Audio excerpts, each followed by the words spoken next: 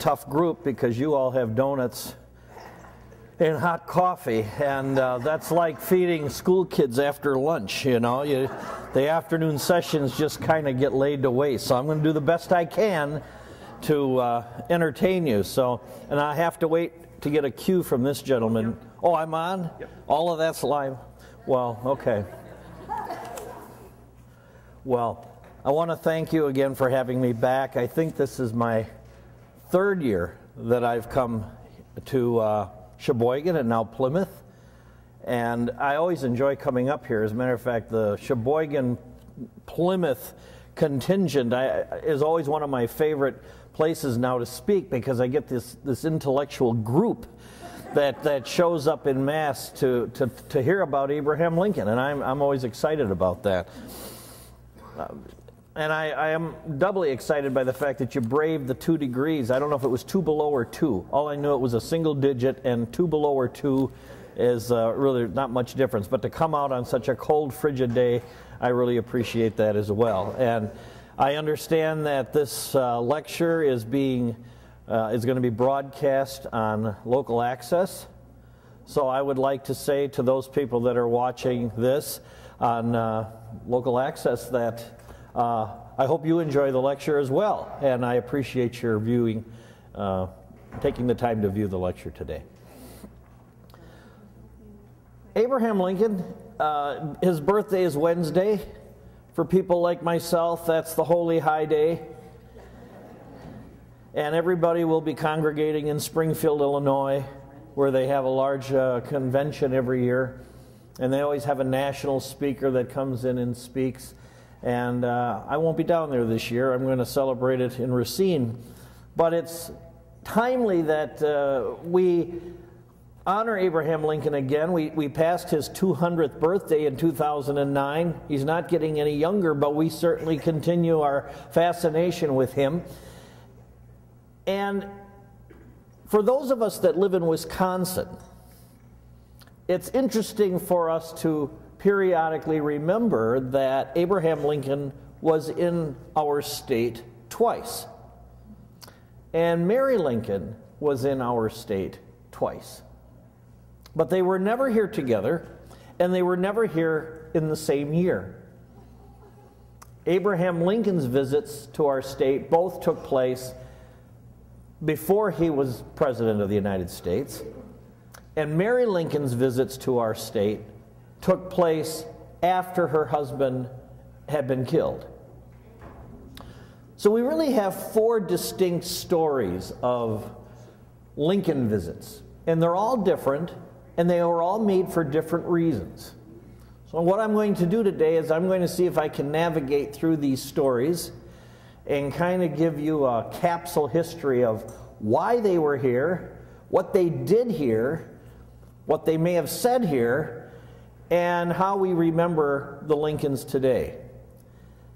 It's easy for us to know Lincoln was here for a couple of reasons. One, if you go around the state of Wisconsin, there's no shortage of Lincoln monuments and Lincoln statues. In fact, does anybody know how many Lincoln statues there are in the state of Wisconsin? Does anybody want to take a guess? 9. We have 9 statues to Abraham Lincoln in the state of Wisconsin. Now that's pretty significant when you think of other states who have none or a few. And he only lived in 3 states. He lived in Kentucky, Indiana, and Illinois, and then of course Washington, D.C. There is virtually now no state that does not have a statue of Abraham Lincoln, or a monument of Abraham Lincoln, which is quite interesting given the fact that he never even was in all of those states. And some of them weren't even states, they were still territories. So you can go to Iowa, you can go to California, you can go into downtown LA and find a head of Abraham Lincoln. Now I tell this story, it's more of a reflection on me. But I went to Hawaii in 1988. And what I didn't tell the people I was with was that there was a Lincoln statue over there. And so I rented a car and I went way out to Eva Beach on Oahu, and there's a statue of Abraham Lincoln. There's no place you cannot go today that you cannot find something to Abraham Lincoln. It could be a plaque on a wall. It could be the Gettysburg Address in bronze on his school wall. He's everywhere. And I think that's great because we need to see more Lincoln in our country. But we not only need to see him, we need to really understand him. He's a complex character. And that's why I think he remains such an enigma in our collective imagination as a nation, because he is so complex.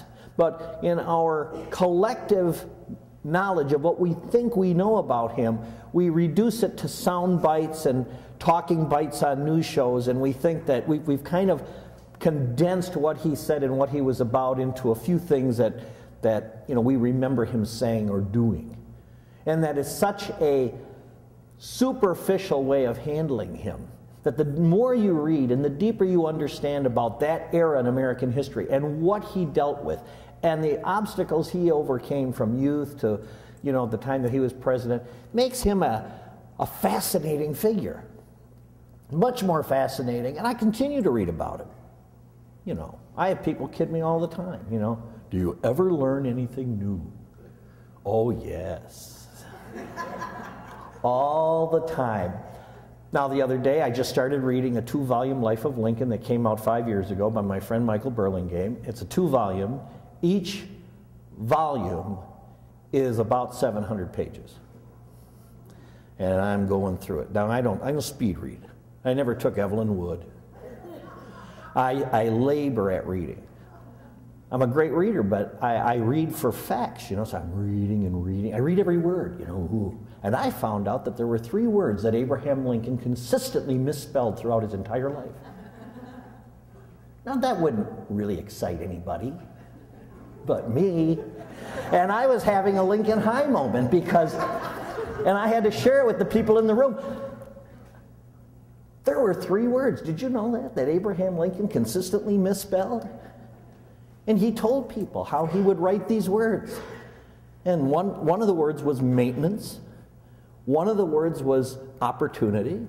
And the other word was very. Because he used to always spell it with 2 R's. This is going into the presidency. He says, I never knew I was misspelling the word very. And Lincoln, being such a simply honest man, had absolutely no problem telling people what his deficiencies were, whether it was his education, whether it was his spelling, whether it was misreading some situation. He would tell you, oh yeah, can you believe that I did that? I've been doing that for 50 years.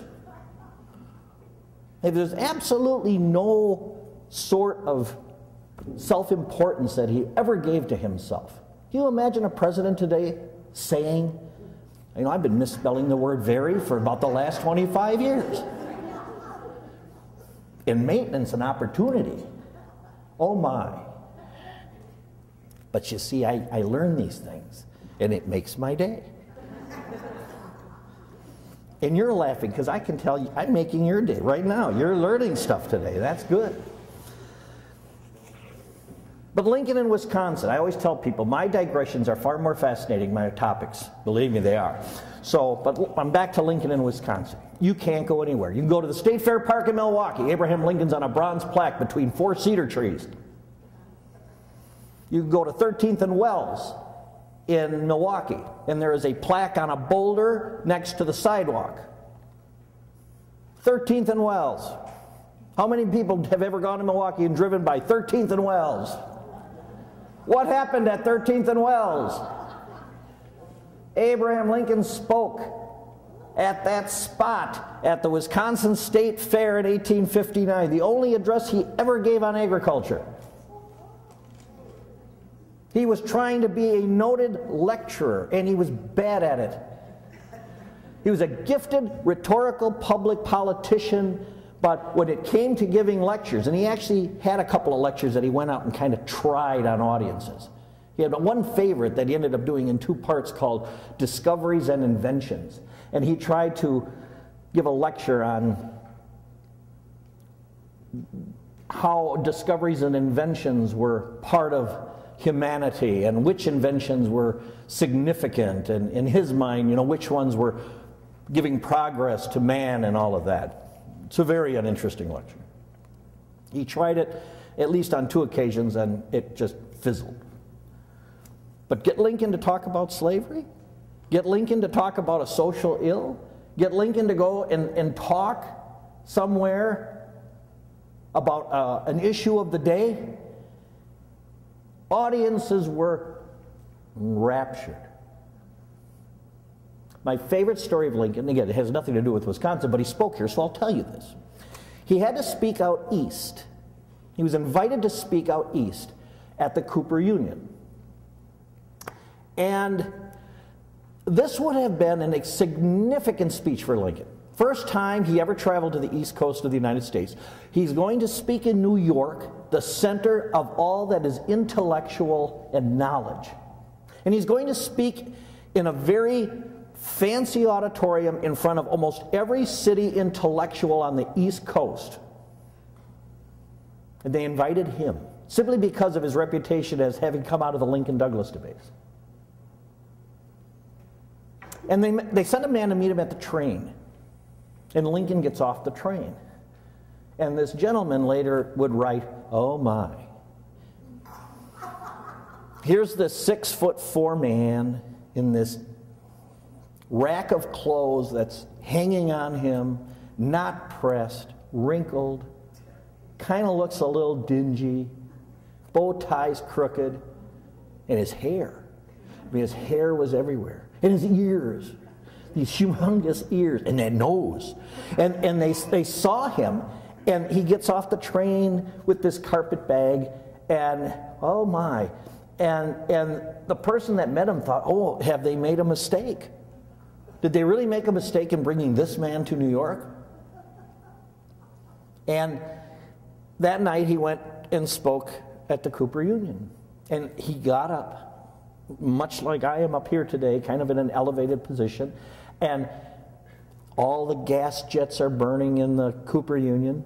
And all these people in fine suits are sitting there waiting for him to speak, and they're looking at him. And there were people that were there that night that said, we almost felt sorry for him. He stood there with his nose and his ears and his hair and his clothes. And he looked uncomfortable. He didn't know where to put his hands. His hands were huge. Trivia, base to his hands, to tips of his fingers, 11 inches. You want to talk about a big hand? And these big hands, and and Lincoln always says, you want to see a man give a speech like he's fighting off a swarm of bees, So Lincoln's, used to being out on the prairie where he's, walking around and using these gestures, and he had a very high tenor voice. It wasn't deep and baritone like Raymond Massey's. It was really high and squeaky. And they said it sounded kind of like a trumpet, but it really carried well in open air. So here's the guy that's standing before this New York audience. And then he opened his mouth and spoke on slavery, probably for about 2 hours, because he would go off a prepared text.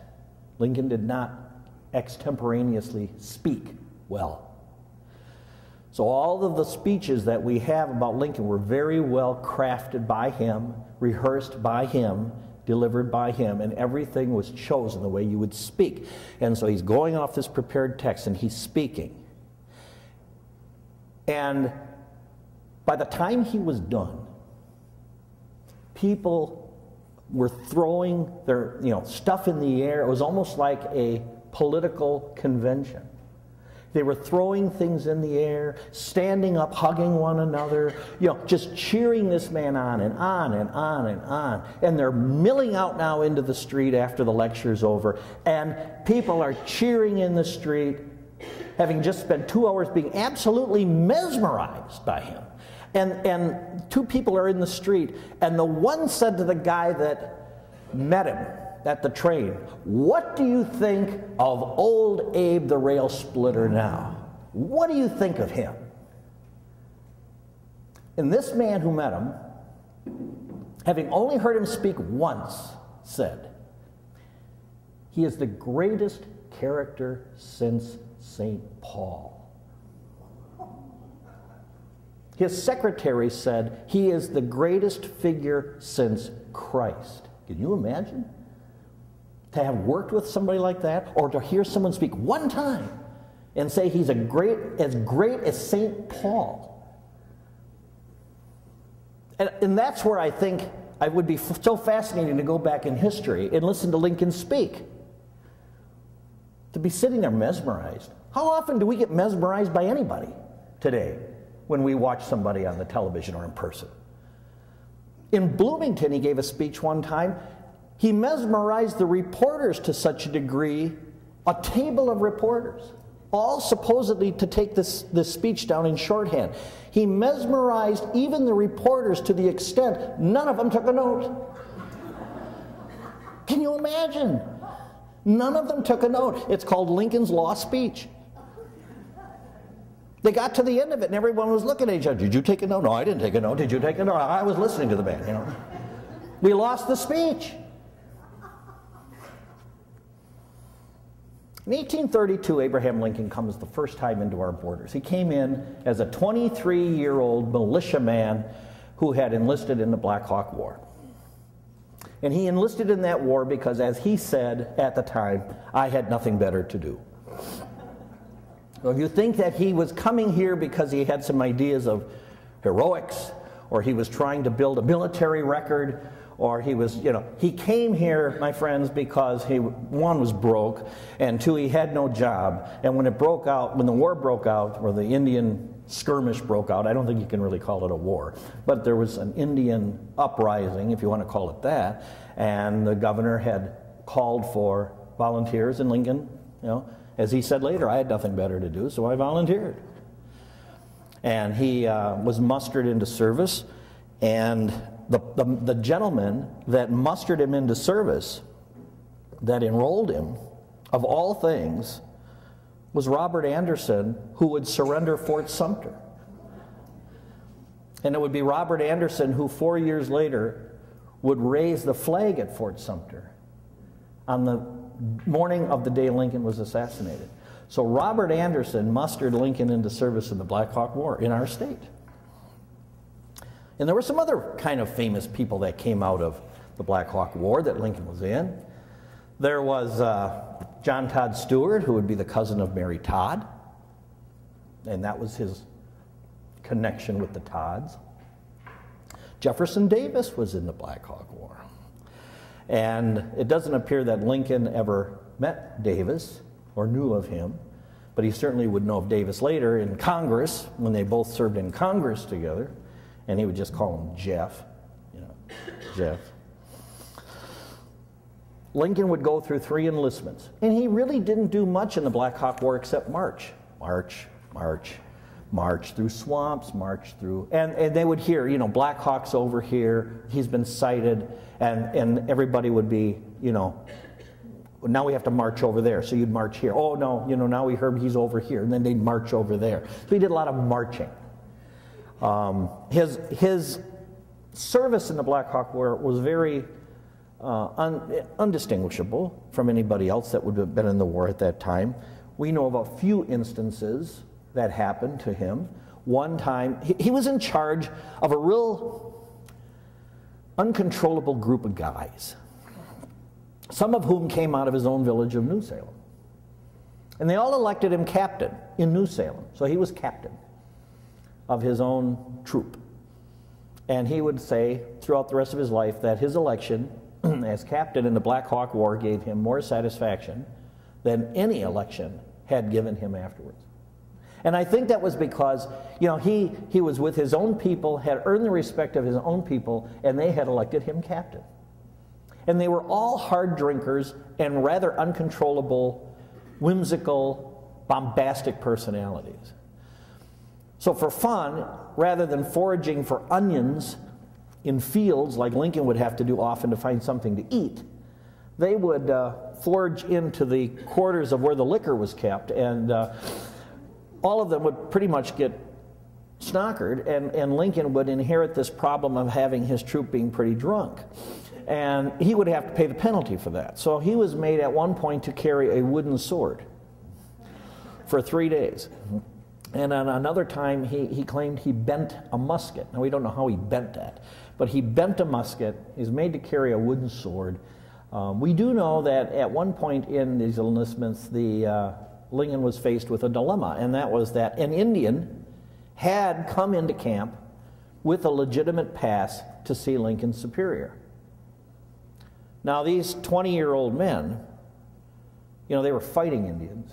They hadn't seen any Indians. And now they have an Indian in their camp. And of course, the inclination was to do away with this Indian. I mean, we're here to kill Indians, let's kill him. And Lincoln was the only one who stood up and defended the Indian and said, to his own men and to anybody else who was around, you're not touching this man, and if anybody thinks they're going to hurt him, they're going to have to come through me. Well, nobody would have had the courage to do that. Lincoln, by the time of being 22, 23 years old, was 6'4", and he was about 180 pounds, and he had these long arms. He was a gifted wrestler, and the people that lived with him in New Salem would see him do feats of strength that we would think of would be almost mythological today, but there are numerous reports of him being able to lift 1,000 pounds. And we have a record of him one time, somebody wanted a chicken coop moved on his farm, and they were trying to round up men to go and move this chicken coop. And Lincoln said, well, that's not a problem. Went over, picked up the chicken coop, carried it to where the farmer wanted it, and put it back down. So we know his strength was enormous. So, for him to say to a group of men, come on, you want to hurt the guy, you got to come through me. Everybody that knew Lincoln knew he was the wrestler of the troop, and they would get into these wrestling competitions with the biggest man from another troop. So he was wrestling a lot and doing that. And, Lincoln went very far in life because of his size. Don't think that it was all mental ability. Especially if you read Lincoln's youth, you find that everybody knew he was smarter than everybody else. All the kids that went to school with him knew that he was going to outshine anybody intellectually. But the thing was, they also knew he was going to outshine anybody physically. He could do everything. And, we find in his life various instances where he's faced with a situation where a 5'8" guy like me, now I have to say that cautiously because I just recently went to the doctor, they said I'm 5'5", so I'm shrinking. I might have been 5'8" in my prime, but I guess I'm past my prime, but he would have been faced with situations that a 5'5" guy probably wouldn't have succeeded in. But he was going to succeed in it. And so, his enlistments were very, mostly it was an average soldier's day. A lot of marching, a lot of drilling, looking for food, trying to keep his troop organized. He did meet General Zachary Taylor, who would become president in the Black Hawk War. And he ended up marching toward the end of his third enlistment, because he kept re-enlisting because he had nothing better to do and he was earning a little money. So he ended up marching almost as far north as Fort Atkinson. And if you go into Fort Atkinson, there's the Horde Museum. How many have been to the Horde Museum? Oh, look at the hands, yes. And there's a Lincoln collection in the Horde Museum. And there's a nice, I'll call it a mannequin. It's a figure, a full-size life figure of Lincoln. Actually, it's not Lincoln, it's really Hal Holbrook. It's modeled after Hal Holbrook in the 1976 series on Sandberg's Lincoln. So when you look at him, you're really looking at Hal Holbrook in makeup. But it's the only Hal Holbrook dummy I've ever seen, and we have it here in Wisconsin, right? So we can brag about that. But he was mustered out of service near Whitewater. And there's a sign, there's a billboard. It was there a few years ago, and the day after his enlistment ended, his horse was stolen. And he and a friend, also from New Salem, had to get from Whitewater, Wisconsin, down to New Salem, about 20 miles from Springfield. And now I've seen various estimates on that, but They only had now one horse. And so sometimes one would ride, one would walk. They might have both rode together at some point, and then they stopped when they reached some rivers. They built a boat. They took a few days, built a boat, took the tributaries as far as they could until they ran out of water. And I've heard that it took 6 months for them to get from Whitewater, Wisconsin to New Salem, a distance of, let's say, 350 miles. You think of that today and you think, oh, that's nothing. But he was running for the state legislature at that time, and he arrived back in New Salem just too late really to campaign, and he lost. Simply because he wasn't there to campaign, really. And years later, in 1848, he was giving a message to Congress. He's a congressman, and the Democrats were putting up a man by the name of Cass as a military hero. So this idea of calling attention to your war record was very, very popular. And the Democrats on the House floor were really boasting about Cass's war record in the Mexican War. And Lincoln got up and he said, "Did you know that I am also a military hero?" "Yes, sir. I fought, bled, and came away. It is quite certain that I did not break my sword," as they had reported General Cass had done in the Mexican War. "It is quite certain I did not break my sword, for I had none to break. But I bent a musket pretty badly on one occasion, and if General Cass went in advance of me of picking huckleberries," in his foraging for food evidently, "I guess I surpassed him in advance in charges upon the wild onions. And if he saw any live fighting Indians, it was more than I did. But I had a good many bloody struggles with the mosquitoes. And although I never fainted from loss of blood, I can truly say I was often hungry. And I protest that they shall not make fun of me by attempting to write me into a military hero." So you see Lincoln not trying to do any attempt to say, look at my war record, or look at what I have been involved in. He would ridicule himself frequently for that. And also when the campaign biography started coming out in 1860 when he was running for president, they wanted to have campaign biographies that people could read. Who is this man? What is his background? And the biographers would come to him, what can we say? And he said, "Oh, you can't make anything of my early life." He says, it would be foolishness to try to make anything out of my early life. It can all be condensed into one statement, and that you will find in Gray's elegy, the short and simple annals of the poor. And that's all you or anybody else can ever make of my early life. And that's all he would ever say about it. When you talk about somebody being in abject poverty, the Lincolns were in abject poverty. They were as dirt poor as you could be. And Lincoln, almost when a child, you could almost ascribe to him that popular saying, root, hog, or die. Because these children almost, at some point, were almost feral. No, there was absolutely nothing that Lincoln thought of in his early life that was worthy of even mention, much less trying to impress somebody. No education, no land, no holdings, no family, no name, nothing. And he says, and don't try to make it into something. Don't fabricate something. Don't sugarcoat anything. Leave it the way it is. Because the way it is the way it was. That's the truth. And that's all anybody else can do with it. Boy, that biographer must have had a field day, hey? But in 1859,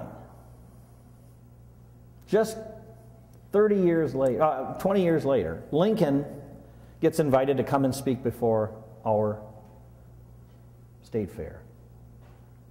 And the state fair was always held in the fairgrounds, which were down at 13th and Wells at that time in that area. That was all rural. And Lincoln would speak from the top of a wagon.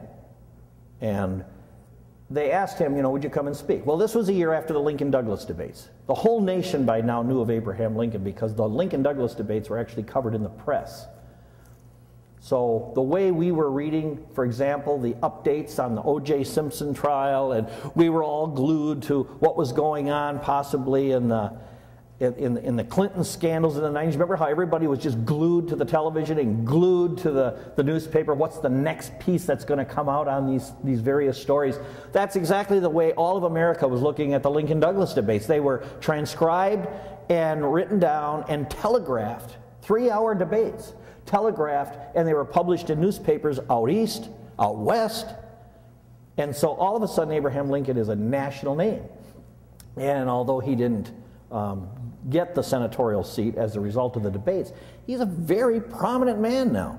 And everybody wants him to speak, because anybody that ever heard him speak knew that this was a guy worth having to speak. And so Wisconsin said, would you come and speak? They didn't evidently tell him what to speak on, so Lincoln thought, well, I guess if I'm going to speak at the state fair, I suppose I should speak on agriculture. And he did. It's the only address that he ever gave on the subject of agriculture. It's, again, not the most enchanting speech that you will read out of the Lincoln canon, but Abraham Lincoln had some things to say. He was talking about how the farmers as a class you know, are looked upon and have a great reputation. And he's talking about some of the technologies again, incorporating some of his information from discoveries and inventions. You know, how the steam plow will help, and how farmers can look for new technologies, and how to work the land, and how to do various improvements with their crops. But he gets to the end of the speech, and the way he summed up the speech, and this actually comes out in the Raymond Massey film, Abe Lincoln in Illinois. They stuck this at the, anybody remember the Raymond Massey film? The end of the film, he's on the train, remember? And they say something, Abe, say something, Abe, and he gets up and he starts going into his farewell address, so-called. And then all of a sudden, in the middle of the farewell address, all these other little Lincoln sayings come in. It's not the farewell address that we know it. Because they took all these little statements that Lincoln had made and they kind of stuck them in the farewell address, although he didn't say them there. They stuck this from the Wisconsin State Fair speech into the farewell address. And Raymond Massey said them. He says, and it is said, an Eastern monarch once charged his wise men to invent him a sentence, to ever be in view, in which should be true and appropriate in all times and situations. They presented him with the words, quote, and this too shall pass away, unquote. How much it expresses, how chastening in the hour of pride, how consoling in the depths of affliction, and this too shall pass away. How much it expresses. And yet let us hope that it is not quite true. Let us hope rather that by the best cultivation of the physical world, beneath and around us, and the intellectual and moral world within us, that we shall secure an individual, social, and political prosperity and happiness whose course shall be onward and upward, and which, while the earth endures, shall not pass away. And that's how Lincoln ended his speech in Wisconsin. He then got invited, while he's in Milwaukee, to speak to Beloit and at Janesville. Now, he hadn't planned on going there, but they had approached him representing Republican clubs in those two communities, and they said, would you come and speak to us? And Lincoln says, well, you know, I'm really supposed to go back, you know, to Springfield, because he was a practicing lawyer. He was still taking care of his client base, and they said, well, please come, and we'll put you up in Janesville. So we have the only house that Abraham Lincoln ever stayed in, is in Janesville, the Tallman House. So for those of you that go to the Tallman restorations, as they call them today, Lincoln spent a night in that house. And he was the guest of William Tallman. And he came, and you could imagine Lincoln coming into that house with marble tops and indoor plumbing and marble sinks and these formal parlors. Now, Lincoln was already living in his home in Springfield, but the Tallman house would have just made Abraham Lincoln's house look very, very modest. And a couple of interesting things come out of that. One is he was in the parlor with Mrs. Tallman. They were having dinner, and he looked very uncomfortable. And he asked Mrs. Tallman, would you mind if we went and sat in the other room? Can you imagine saying that to your hostess? Would you mind if we went and sat in this other room? And she said, well, of course, Mr. Lincoln, you know, we can go sit in the other room. Sure, yeah, it'd be great. So they go from this rather formal parlor into this much less formal room. And Lincoln is now at ease. He's not at ease in a formal, stiff, cold parlor. But he was much more comfortable in the more informal environment where he could kind of, you know, just relax. And people noted that. And there was a gentleman that was there at the time. He was, I believe, 14 years old. His name was Lucian Hanks, no relation to Lincoln's mother's family of the name of Hanks. But Lincoln said, oh, I'm familiar with that name. Yeah, Hanks, yeah.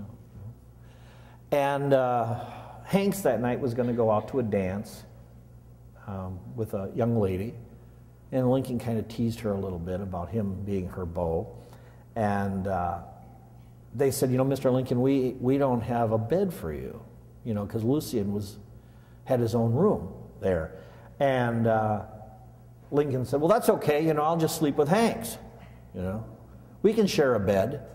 And we think of that today as maybe, you know, something a little bit unusual. That was absolutely not unusual at all in Lincoln's day. Lincoln, when he was on the circuit with this traveling menagerie of judges and lawyers, they would go around these towns and these courthouses around Illinois, and you might have had, you know, 3 lawyers to a bed. There wasn't enough accommodations for lawyers and judges because they didn't have resident lawyers and judges. So these lawyers and judges would go around somewhat like a circus and travel together and go into the next town and try all those cases, and they'd have to sleep together, eat together, you know, they were maybe on opposite sides of a case. They had to do their case preparation on the spot, maybe in a hallway of how they were going to defend a client. You know, it was all very impromptu, and they might be there for 2 days, then go on to the next courthouse and take care of all the pending litigation there.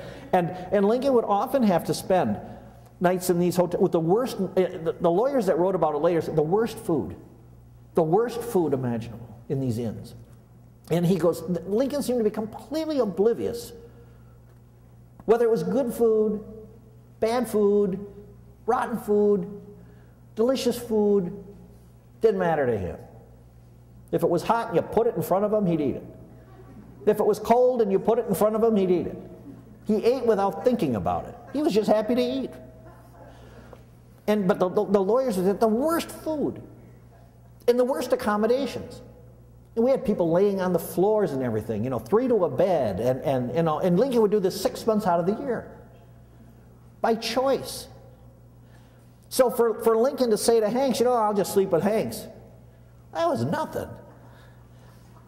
And Lincoln goes to bed early, and Hanks comes back. I think he said he came back about midnight from the dance. And he goes into his room, and he's going to get in bed with Lincoln, and Lincoln's already asleep and snoring. And Hanks gets in bed with him, you know, and they said, you know, if there was anybody that was more active in his sleep than when he was awake, it had to be Lincoln. He's walking, he's kicking, he's rolling, his arms are flailing, he's snoring.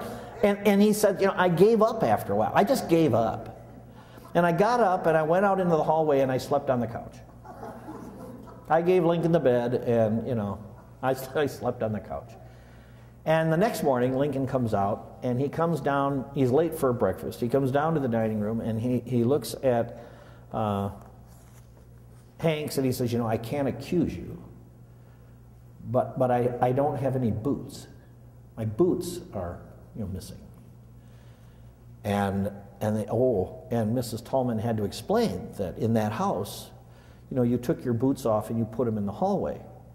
And then during the course of the night, in early morning, the maids would come, the butlers would come and take everyone's boots or shoes, take them down into the, you know, the servants' areas, polish the boots, and then they'd put them on a rack. So the family's boots were all down on the rack. Well, this was unheard of. You know, getting your boots polished? Wow. You know. So there's little stories like that that came out of Janesville. We don't have text for the Janesville or the Beloit speeches. We know he spoke to the Republicans, and he probably spoke. There's newspaper accounts that he you know, that they printed about what he said, but there's no direct quotes. But he spoke for about an hour and a half or 2 hours to each one of those clubs, and he probably had a good canned Republican anti-slavery speech that he would repeat when he would get such invitations. And it probably wasn't much different than what he was giving in Columbus, Ohio, or Holland, Michigan, where he was speaking at that time. It was pretty much the same speech. And then he went back to Illinois, and he never came into Wisconsin again. I think what is interesting about those two speeches or those two visits is, one, I think Abraham Lincoln, especially in 1832 with the Black Hawk War episode, he gets a really strong appreciation for what it was like to be a soldier.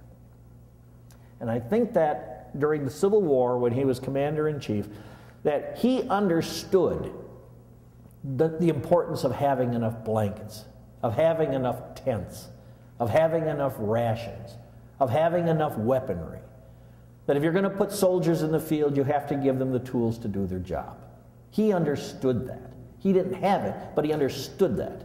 He understood what it was like to be sleeping on the ground in the rain.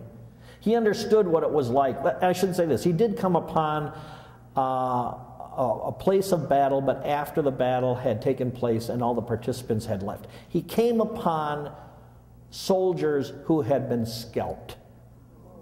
They had been killed and they had been scalped. And Lincoln's job was to help bury them.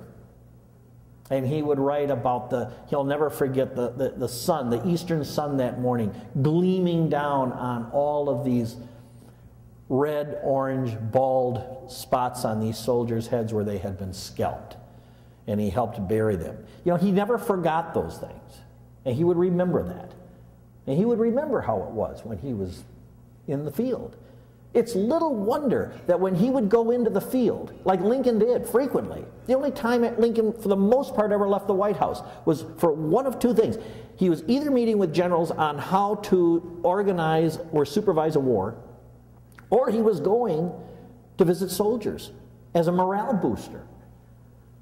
How many remember when George Bush got in his aviator outfit and landed on the aircraft carrier and got out? You remember that? And the soldiers are cheering and all of America's going, yeah, there he is, holding his helmet, you know, and everything. That's what Lincoln did. He went out on morale-boosting appearances, and the soldiers came. They wanted to see Father Abraham. That's what they called him, Father Abraham, or the old man. They wanted to see him. He would go into the hospitals and shake their hands. Who are you? Tell me your name. I want to know your name. Where are you from? How tall are you? Especially tall men. Oh, you're a tall one. How tall are you?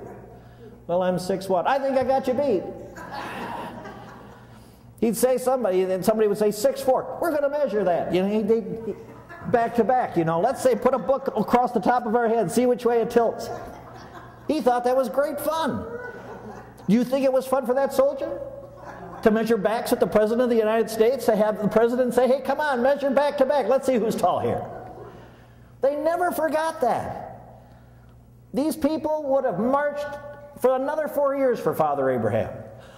The general population in those elections, when they got into year 4 of the Civil War, Congress, the Senate, the politicians, even the citizenry were asking, how much longer, Mr. Lincoln? How much longer are you going to keep throwing bodies at this war?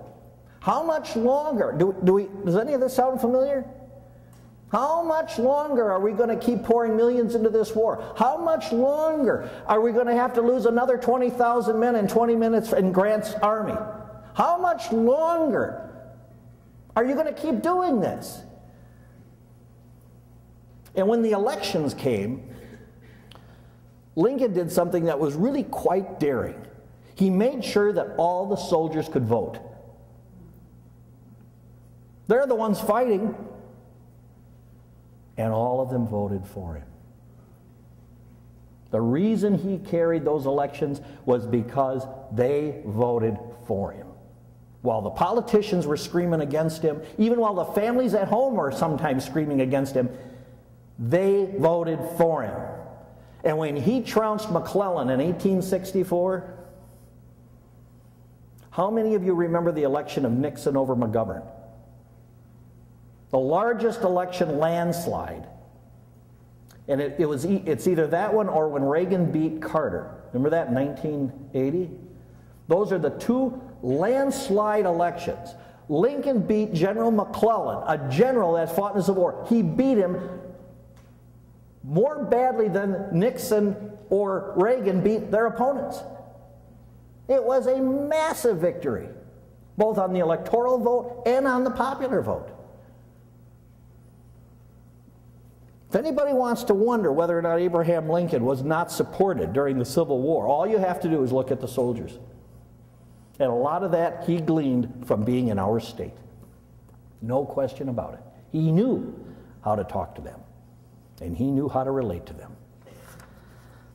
Now, I'm almost halfway through. So I'm going to take 5 minutes or less if you don't have any questions. We'll take a 10-minute break, and then I'll come back, and I'll finish up with Mary Todd. Her visits are actually quite more fascinating. At least I find them fascinating. One, she came into Racine, and I lived there, so I find that fascinating. And she was in Waukesha. And she had a rather fascinating little visit there, too. So, you know, there are different visits and different things. But I'll just ask, anybody have any questions on Abraham Lincoln's visit to Wisconsin? Yes? His childhood, we always hear it, sitting and reading the borrowed books with the lantern and everything. Is that fallacy? No, that's true. He didn't want anything said about it. Or what it was. What he meant was he had no formal schooling. He had less than a year of formal schooling. So when people are touting about how they went to school or how they, you know, nobody went to college, but when they talked about, oh, I went to a school and I'm educated, he had none of that. He picked up, he would always he would always mark his education as defective in print when he had to fill out something, and they'd say, education, defective.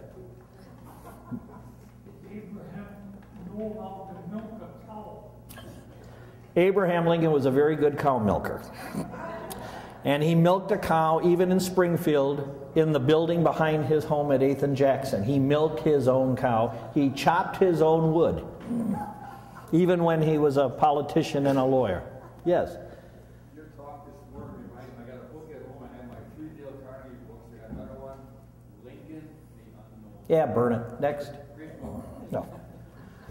Burn it. Next. A few words on the Black Hawk War. What was it about?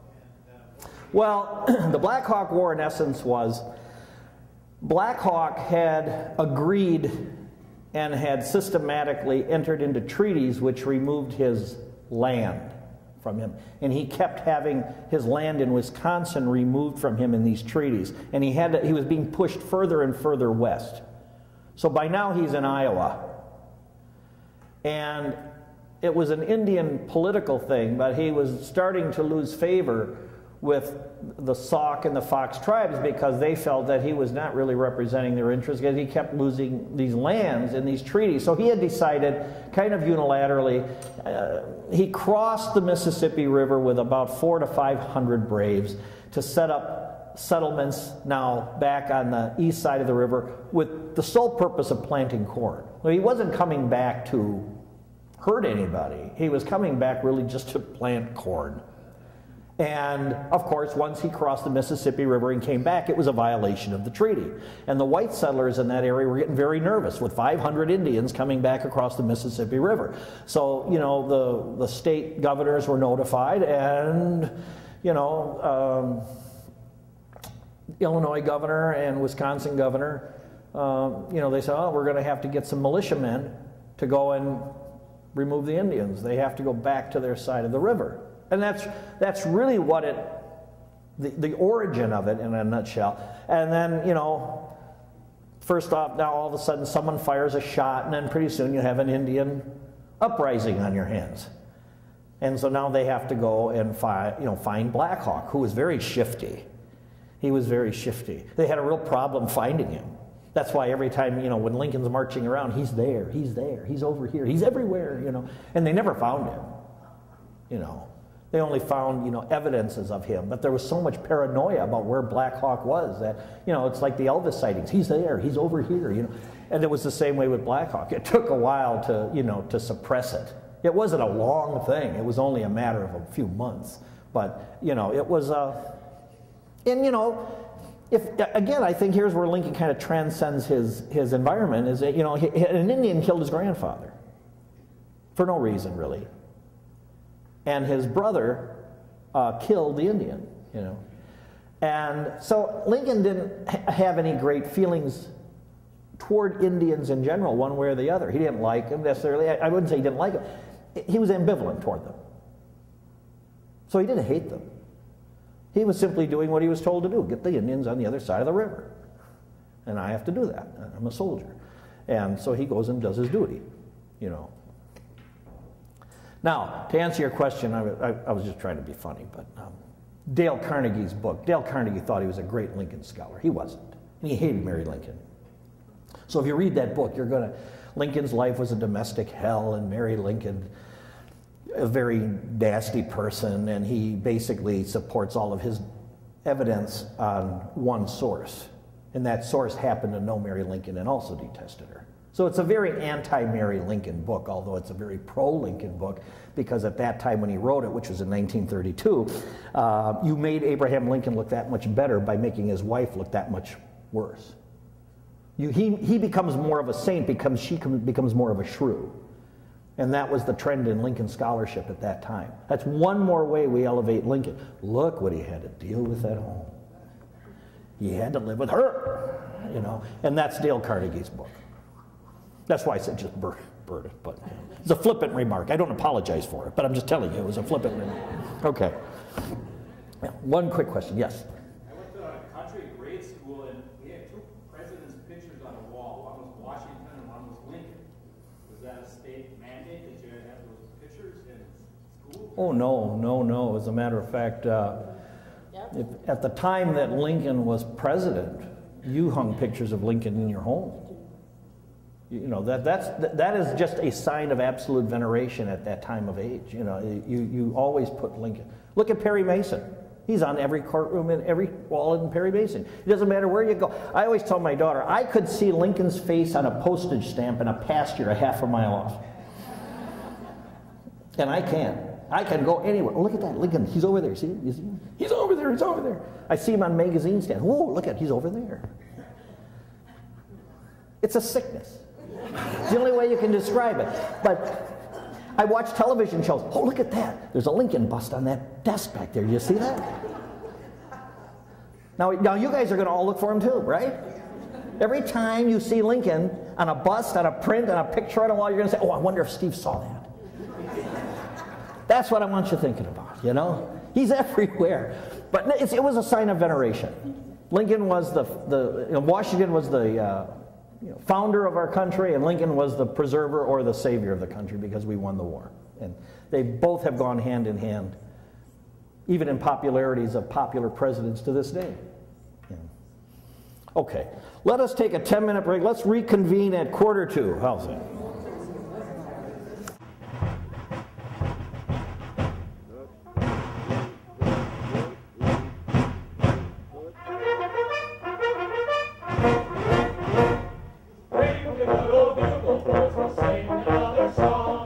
Sing it to the spirit that will start the world along. Sing it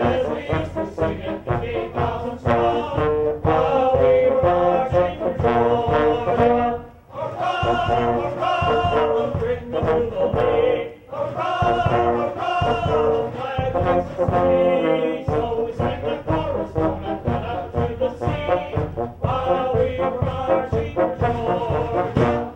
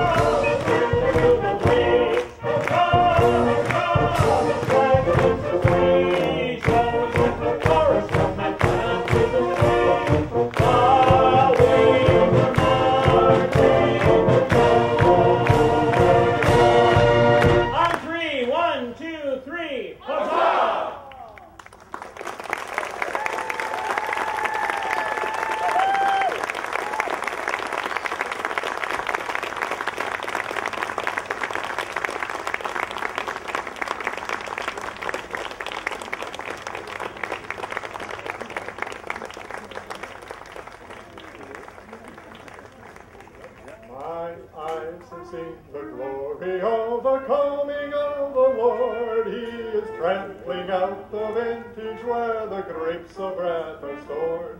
He has loosed the fateful lightning of his terrible swift sword. His truth is marching on.